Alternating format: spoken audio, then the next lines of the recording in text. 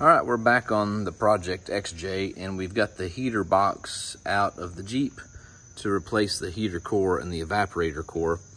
And there wasn't really any evidence of the heater core leaking, which is that unit right there.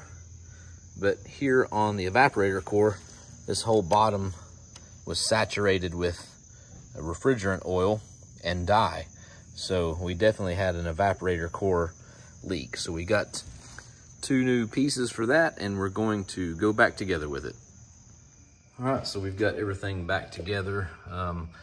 If you've never had one of these heater boxes out, there's 5 bolts holding it in. There's 1, 2, 3, 4, and then there's one tucked way back there in the corner that I get with a long extension, and it went back into this hole here. But you can see here we've got new evaporator core and heater core pipes coming out, and we've reconnected these lines, and we are ready to officially start going back together with this project. All right, so we've got this heater box back in, and we're gonna go through here and reconnect these connectors that were disconnected. And then I've already put the cover back on where the fresh air versus the recirculate actuator is. Now that everything there is attached, we've got these 2 screws that the dash pivot on. So I'm gonna put those in there like 2 or 3 turns.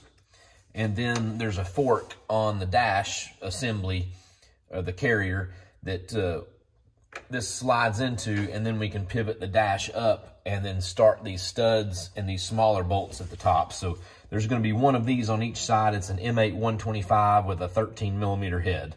So I've got that one put in, and let's go over here and get the other one put in.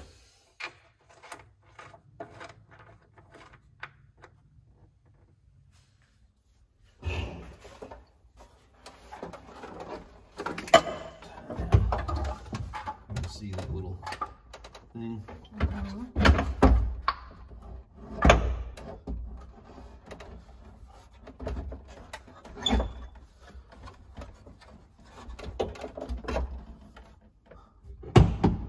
Why is mine not wanting to go on there? It can come this way a little bit if it needs to.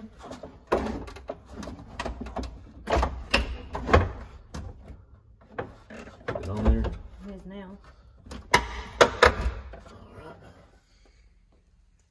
Okay, now that we've got the dash carrier back in, we'll go ahead and tighten all the bolts. So remember, there's gonna be one on each side. That's a 13 here.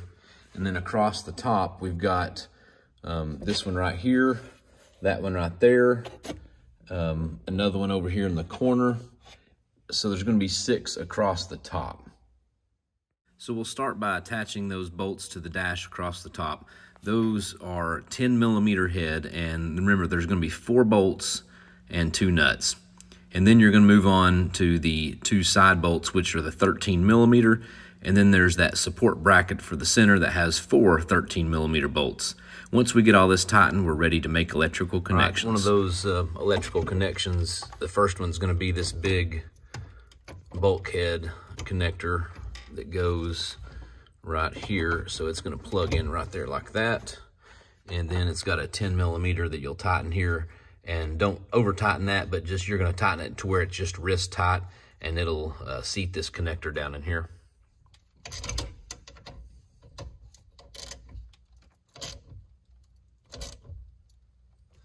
We've got an airbag connector here. We will fish that up through here. And then that's gonna plug in right here on this.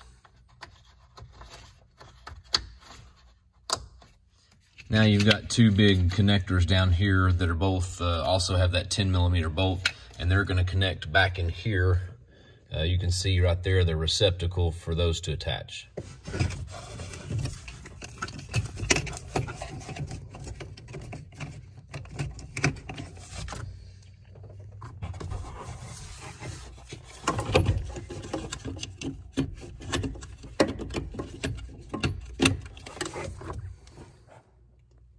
Now we're ready to put the brake switch back in. That little guy looks like this. And what I do is I normally go ahead and readjust them while I've got them out. So take the plunger and you'll hear an audible click. and that is pulling the plunger away from the body. And then I depress the brake pedal a little bit and put the switch back in there, twist it to lock it into place, and let the brake pedal fall back to resting position. And you heard that click, and just give it a little more adjustment. Right there, you'll pull the brake pedal back to where the little plunger clicks back in. And then now that brake pedal should be adjusted for that switch. So we'll verify that once we get everything put back together and get the battery hooked back up. Over here on this side, we have that vacuum connector, and that's going to be for all the HVAC controls. That'll just click back in place,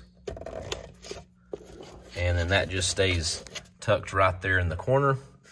We've already connected the heater box controls. We have our antenna cable here for the radio.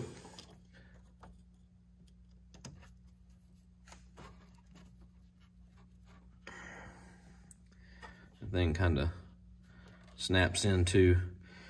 Let me use two hands here on that one. All right, that snapped back in place. I just need to grasp a hold of both sides.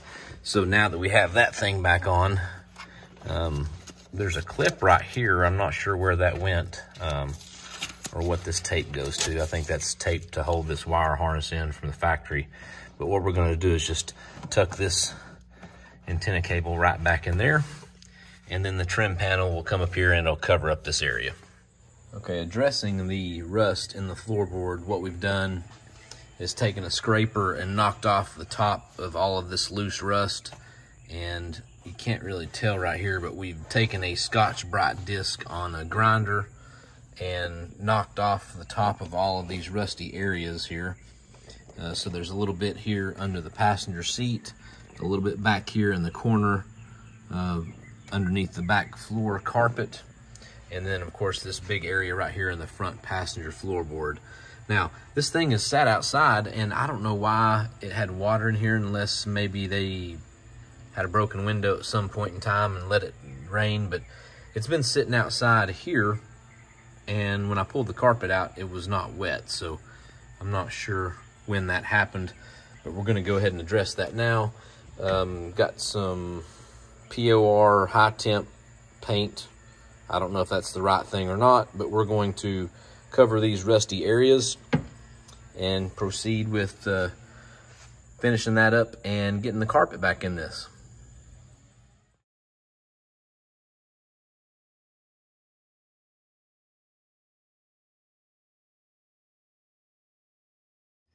All right, we've got the rear carpet removed, and the new one is out here kind of sitting in the sun.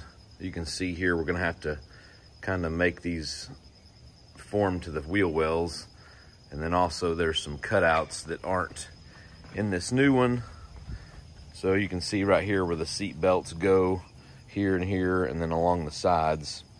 We're gonna have to make those provisions in this new carpet. So to get this rear carpet out, we had to remove 4 of those little tie-down hooks. So the first one is right here, and then you've got another one here, over here, and then back here. And since that was riveted in and we had to drill those out, we're going to go back and put in nut certs in place of those. So that is a threaded rivet. That way we can bolt whatever we want down easily.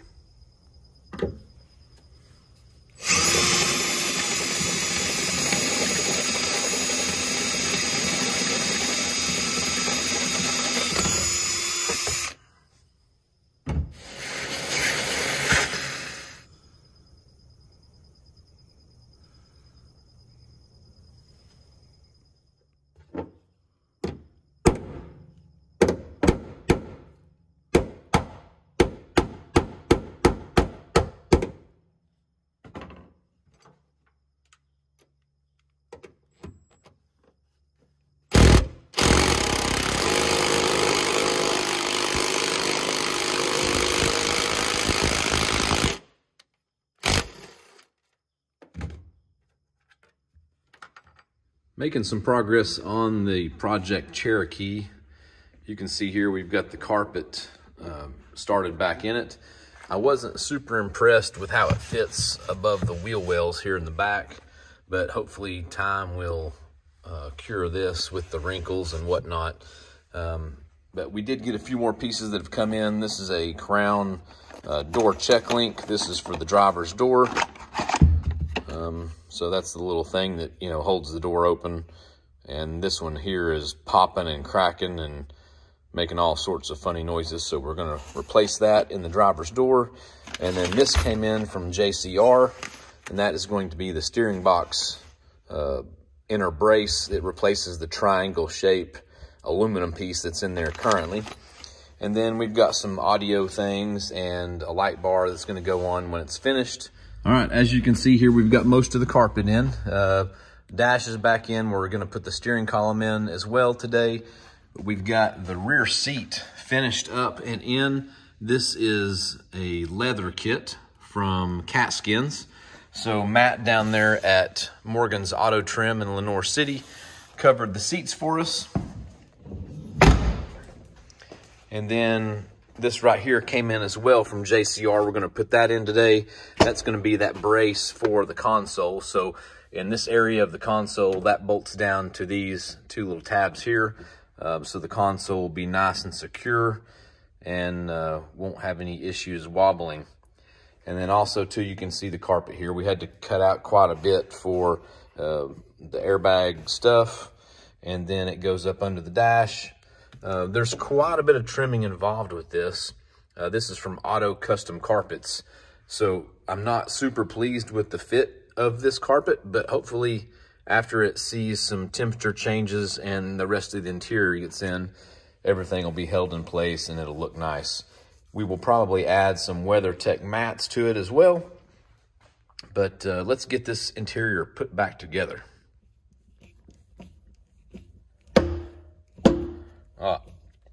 So you hear that? That means that screw is stripped out. So what I'm gonna do is drill those out slightly, and then we'll put a screw that's larger, like a machine screw with a nut on the back side, which means I'm going to need a helper. So I'm gonna go grab someone to hold the bottom side while I tighten the top.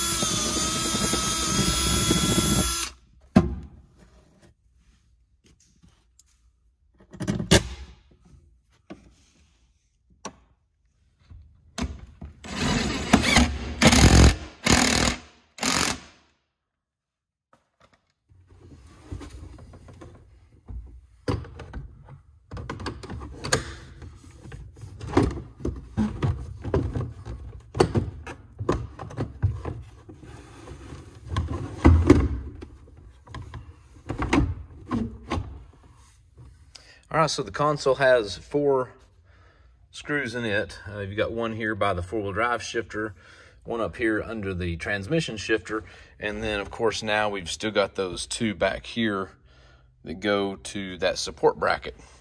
So that support bracket is underneath the console here, and now you can see our console is really strong. We're gonna go find this little tab right here. I think we've got it on order, but I need to check on that. It's been a little minute, but we're gonna go ahead and throw the rest of this console back together and get the steering column back in and make some progress.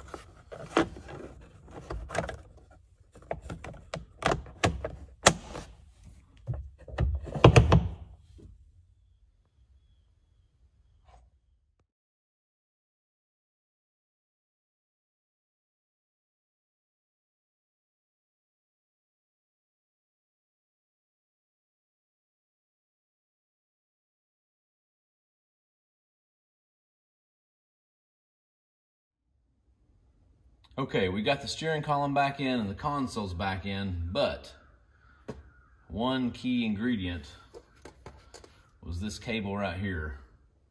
Has to go in there to the transmission shifter over here on the console.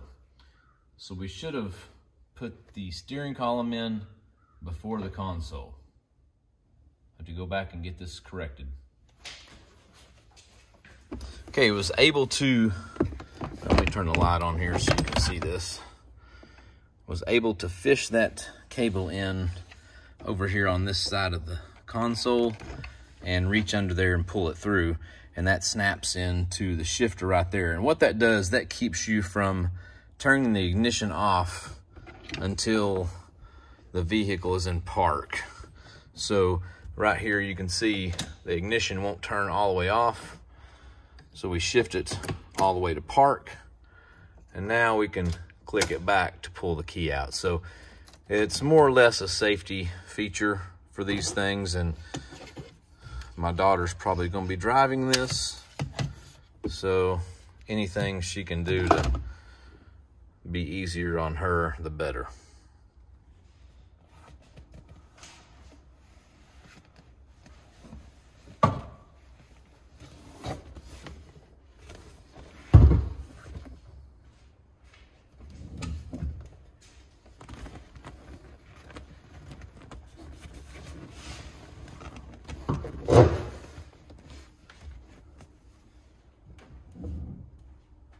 The interior is just about wrapped up. We've got the seats in, except for the driver's seat. I'm gonna clean up my mess here. So we've got fresh carpet, fresh Catskins leather on the factory seats. And then of course that headliner has been redone. This little guy looks kind of crusty, so we're gonna see what we can do about freshening that up. But very pleased so far with the turnout. Thanks for watching this video. This is episode 2 of our Cherokee XJ build. Next video will be audio and dash completion.